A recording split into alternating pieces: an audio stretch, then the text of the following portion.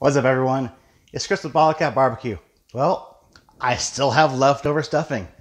So what we're going to do today is stuffing stuffed pork chops. Let's go.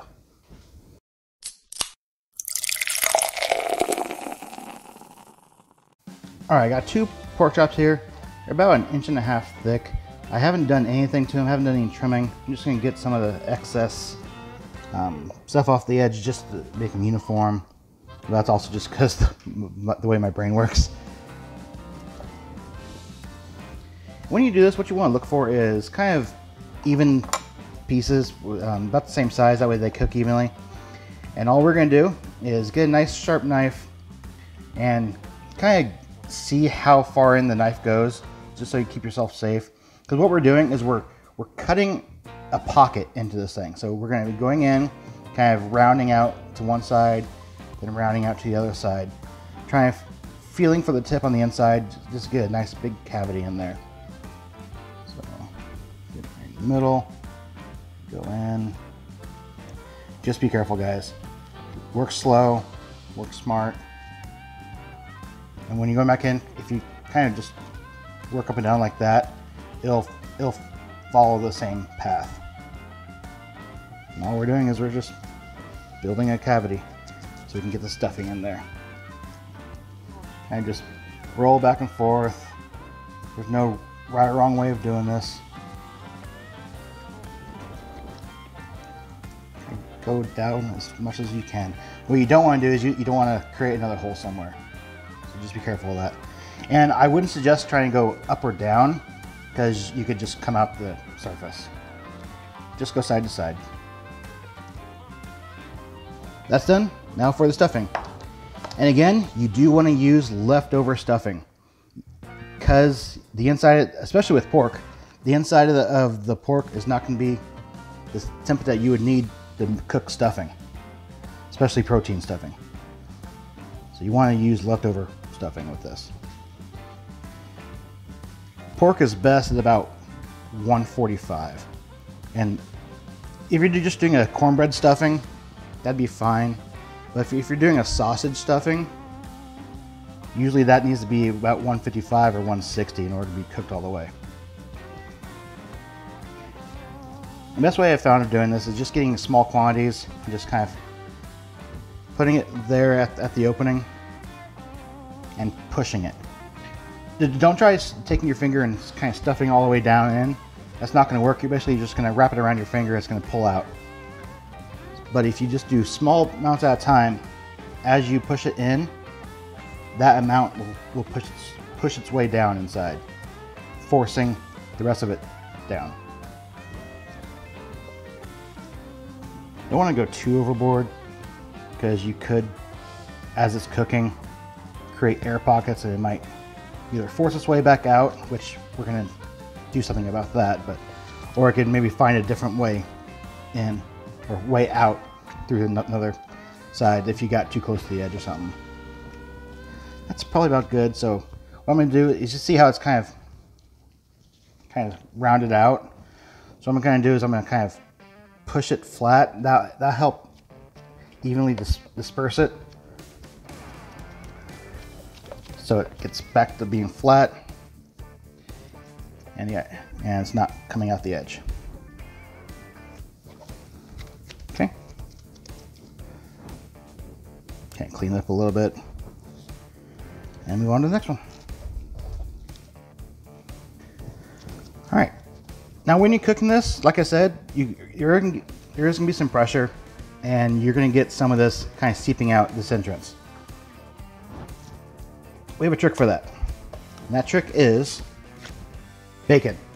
That's right, magical bacon. All you gotta do is you gotta wrap a piece of bacon around the edge, tie it with some butcher's twine, and that'll keep the stuffing from seeping out. So how you do that is basically that. Get your strip of bacon, put it over the hole, and then wrap it around. The bacon will hold itself for the most part. Then all you gotta do is take some twine,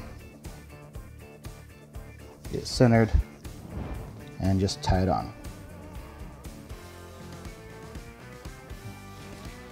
All right, cut that off. And there we go. I'll hold it. I'll hold on there good enough. All right, so now what we're gonna do is we're gonna get some rub on these things. Today I'm using the original shake from Uncle Steve's Shake. I got this through a giveaway from the Cooking with CJ channel.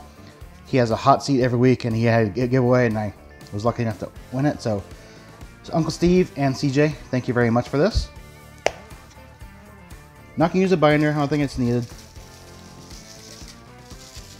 But I'm gonna get this all over these pork chops.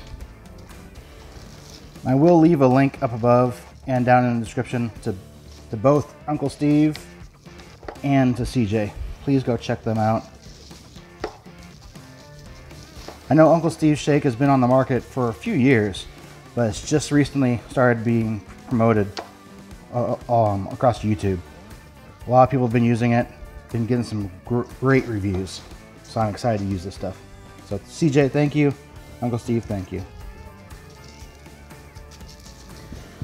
All right, so I'm gonna let these sit in the fridge, let it kind of just sweat in while I get the pit out. And today we're using our pit barrel cooker.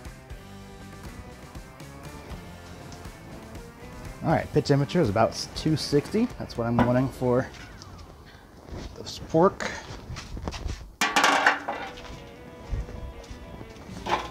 Good smoke rolling. These things have been sitting for about an hour or so. Okay, get these things on.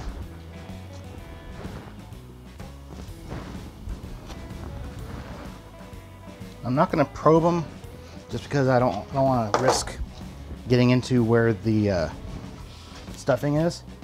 But I'm going to let these things go for about 45 minutes, then we'll see where we're at.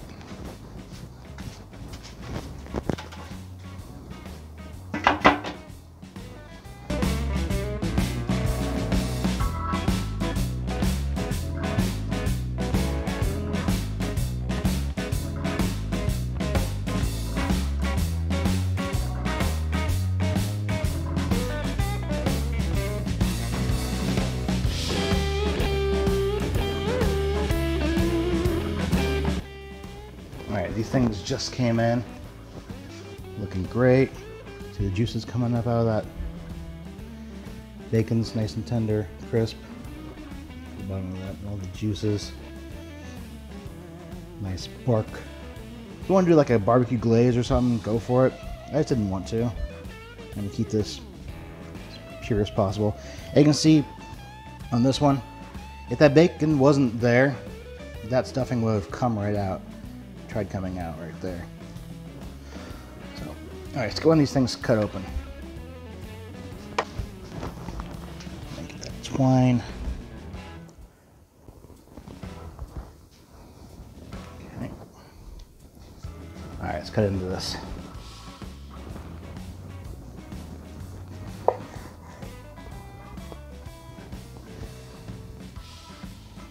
Look at that. See that? All the juices are going in there. That right there is why I wasn't worried about putting a glaze on it. I knew it was going to be juicy on the inside. Alright, let's get a taste test. This is moist and tender as can be.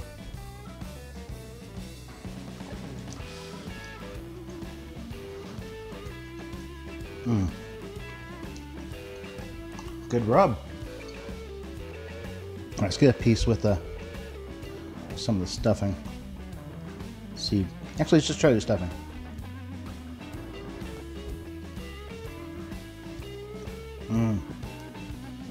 So you got the base cornbread stuffing, plus the juices from the pork. Man, that's good. I love this because it's an entree and a side all in one. So if you're doing this for a big party, say Thanksgiving, you save room on the plate because you have two things all at once. Let me get a big piece of the edge just so I can really taste the Uncle Steve Shake.